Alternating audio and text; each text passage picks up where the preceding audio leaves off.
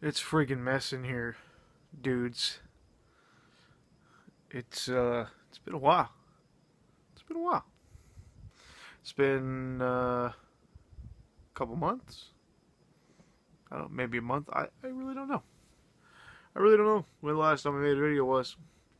You can look, you can see for yourself, just to see how long it's been. It's been a while. The last video I did was the duck box, and that was, of course, the stuff that I bought from Ducky Do Gaming on my vacation to San Antonio. And this video is just kind of a cumulative pickups since then. It's a pickups video, but it's very, I don't want to say unexciting, because there's some really exciting stuff that I can't wait to show you, but it's mostly just stuff that I was just given, just random things here and there. I personally only picked up one thing, and it was a digital game, and we'll get to that in just a little bit. Okay, I take it back. I did buy Punisher on VHS. I don't think I've seen this, actually. Is this the John Travolta one? I don't know.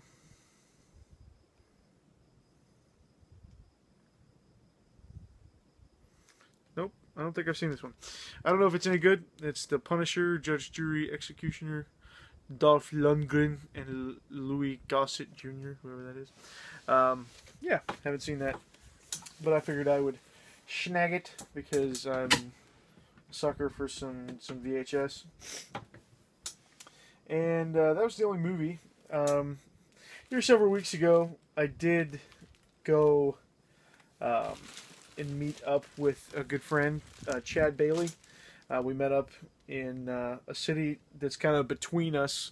He lives about 3 hours north of me, and so we kind of met in the middle at a town kind of halfway between us, and because I had a box of stuff that I got from Ducky Do Gaming for him, so I delivered the box of stuff, and Chad was gracious enough to hook me up with some really cool stuff that he had. This was all just extra stuff that he didn't really want or need, so he just gave it to me.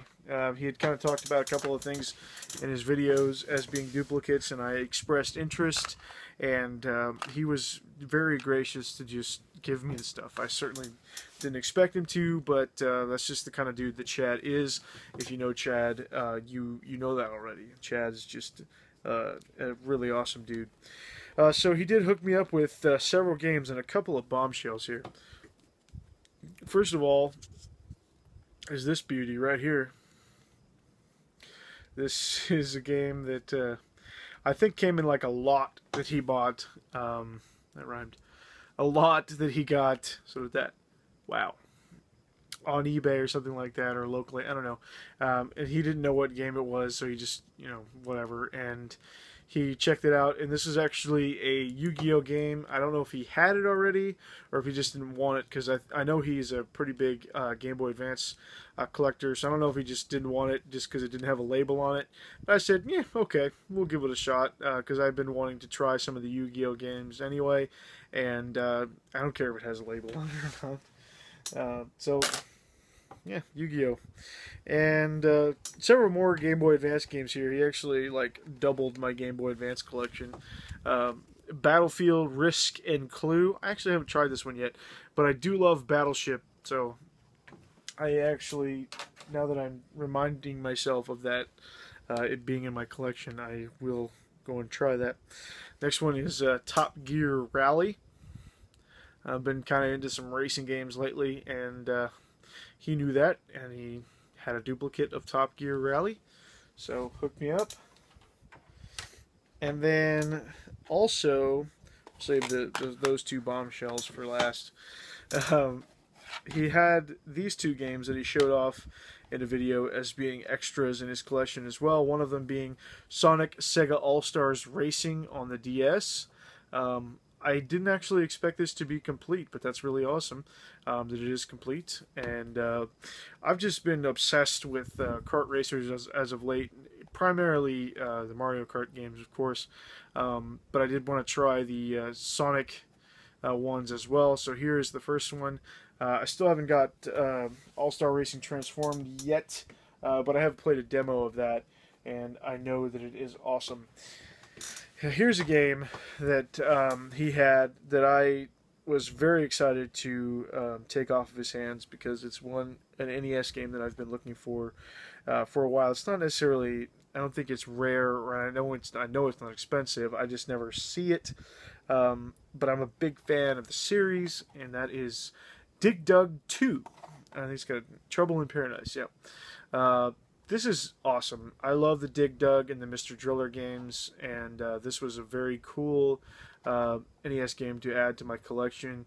It's quite a bit different than original Dig Dug, if you're familiar with Dig Dug.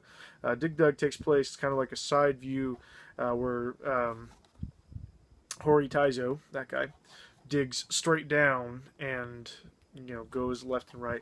This one is actually like a top view where you're looking over top of the land, and he's using his drilling, or like a jackhammer type ability, to like cleave the land and make certain parts of the land fall into the water, thus killing the monsters.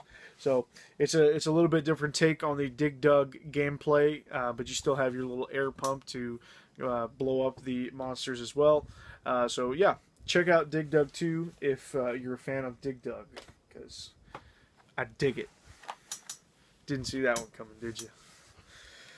These last two are probably the most generous gifts, just because of what they are. But again, certain people, most collectors don't necessarily go after these type of games, because most collectors are stickler for condition, and I understand. But for me, in a lot of cases, not all cases, I'm more just excited to own the game than to have a pristine copy, as long as it works. And in the case of these two, is saves. I'm pretty happy with it. So first up is another Game Boy Advance game without a label, and this one is actually Harvest Moon Friends of Mineral Town, which is super awesome. The Harvest Moon games are not cheap, and this one just doesn't have a label, but it's perfect shape. Like otherwise, I mean, the cart's got no damage on it other than no label, and it works perfectly. It saves, and it's really, really awesome to have, because I love the Harvest Moon and Rune Factory games, and so I'm really happy to have that. And also a nice pink Game Boy case, which is cool. And then this last one is by far the best, in my opinion, and of course the most generous gift from Chad. Again, no label, and looks just like a standard Game Boy game, but if I tilt it towards the light a little bit, maybe you can see the shine on that game. Not sure if you can see the shine or not, but that is a copy of Pokemon Silver for the Game Boy. And of course, because there is no label, the value of this has gone down a lot in the eyes of a collector, but in my eyes, this is a perfect game, and it's very welcome in my collection. Been playing this game since I got it, kind of just off and on. Haven't had a lot of time, but I've about 15-16 hours into this game, and I've got all of the first 8 badges, beat the Elite Four, and I'm actually collecting the Kanto badges right now. So actually predict that perhaps this weekend, today is Thursday, this game will finally be beaten, and this will be the first time that I've ever beaten Silver version. I've beaten Gold several times, but I've never beaten Silver, so this was nice to get. It was nice to catch Lugia for the first time. That was exciting. I know, Pokemon nerd stuff, I know, but yeah, definitely a cool thing to experience. Did a little bit of a trade, not a huge trade. I was actually selling some games, and a gentleman and a good friend in Nerdtopia on Facebook bought a game from me, and we had also talked in the past about doing a trade because he had a duplicate of an NES game that I desperately needed, and I had a game that he was looking for, so we did a cart-for-cart trade on that. And Brandon, 8-Bit Leprechaun, you, my friend, are an ace. Thank you very much for this trade. I know that this game is not on anybody's radar as being sought after or important, but this game is of utmost importance to me because it just so happens to be my favorite NES game of all time, and that is, of course, Wizards and Warriors. Now, I know what you're thinking. You already have this game, right? Kind of. I might have mentioned this in a video. I think I mentioned it in the last video. I did buy my dad a Retron 1 system because my NES is actually his NES. But he didn't necessarily want the system back, but did want to play the games from time to time. So, but he wanted new hardware that he didn't have to worry about, you know, being finicky and all that. So I said, okay, this is a perfect opportunity because a Retron 1 system from Hyperkin is like $15 on Amazon. So I bought a brand new one from Amazon, $15, took it to his house, took him a stack of games, all of which that belonged to him in the first place, and I let him keep them, and I just committed to replacing them in my collection. Some of which are were more important that I replace more quickly, and others which weren't as quite as important. And Wizards and Warriors is one that I desperately needed to replace in my collection, and I am very thankful that Brandon sent this to me, and he left me a nice note, said, "Thanks, Chance, for this awesome opportunity. Hope you enjoy the hell out of Wizards and Warriors 8-Bit Leprechaun." So, once again, Brandon, thank you very much for the trade. You have no idea how much it really means to me. I like the note, too. It's a nice little heart on the dust cover that you sent to. So that's really cool, too, because you did actually send the dust cover, too. So, double thank you. All right, now the last pickup, besides the digital one, which I'll go ahead and get out of the way. Yes, I did go ahead and get Earthbound Beginnings on the Wii U. I'm not necessarily an Earthbound fan. I've said this in the past because I have tried the game on emulation, and I know that I'm not the hugest of fans, but I will admit that I gave it, you know, the smallest of opportunities to wow me. I didn't play it for very long, and so in that way, you know, my opinion is kind of skewed. It's a little unfair. But, you know, I don't see the hubbub, but that's fine. They announced, of course, Earthbound Beginnings coming to the eShop instantaneously at E3, which was nice. And so I said, you know, what the hell? You know, I'll start at the beginning. I certainly don't mind having an extra RPG on the Wii U that I can play on the gamepad while laying in bed. I certainly don't mind that because I did move the Wii U downstairs so I could do just that with other games too.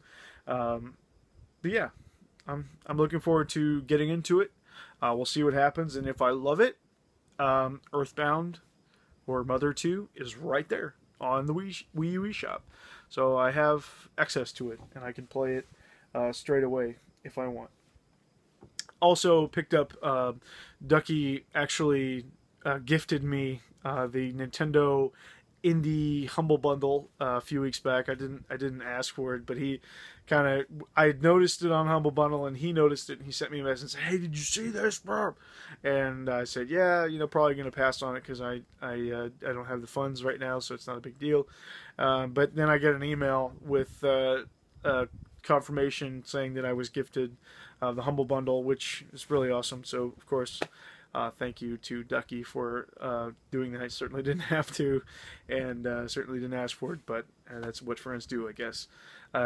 So I got all those games. I don't remember all of them from the top of my head. I know Bit Trip Runner 2 is on there on the Wii U because I played that one quite a bit. SteamWorld Dig, I think, is on there. Gunman Clive may be on there.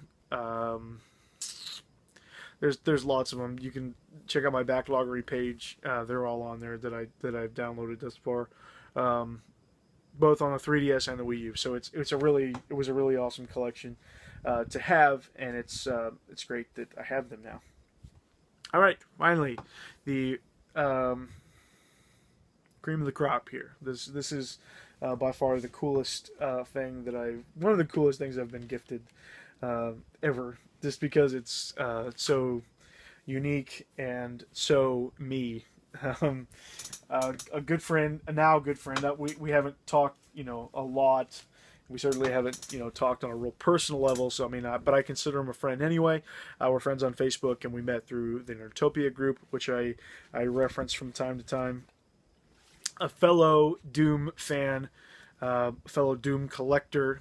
We've talked a little bit about the different Doom games that we're looking for and things like that, and he said he would keep his eye out for some things to add to my collection. I kind of told him, what's left for me to look for, because there's not a whole lot, which is a good thing and a bad thing, because I love collecting Doom stuff. But there's not a whole lot I'm looking for still. Mainly just the big box PC games is really all I'm looking for, and Doom 2 on the Game Boy Advance. It's really all I'm looking for.